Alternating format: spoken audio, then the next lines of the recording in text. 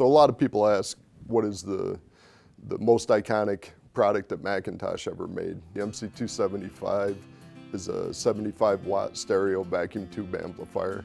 It made its debut in 1961 and stayed in production from 61 to 72. We built thousands of them. The amplifier went out of production in 72 and was brought back into production in 1994 as a commemorative to Gordon Gow. Obviously it's morphed over time because as different parts availability become obsolete or better parts become available, we go in and redesign to make it better, and then also it has to meet the modern day safety elements, whether it be UL, CSA, 3C for China, those types of things.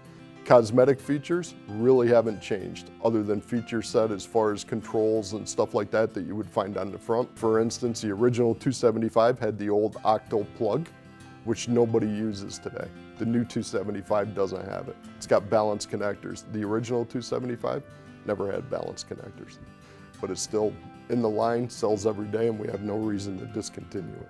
What makes the MC275 endure the test of time is really from day one when the original amplifier was designed, it was way ahead of its time. As far as the unity coupled transformer, it was state of the art, which is what we call the output transformer or the autoformer. That alone gave specifications for the amplifier that are as good as you can buy today.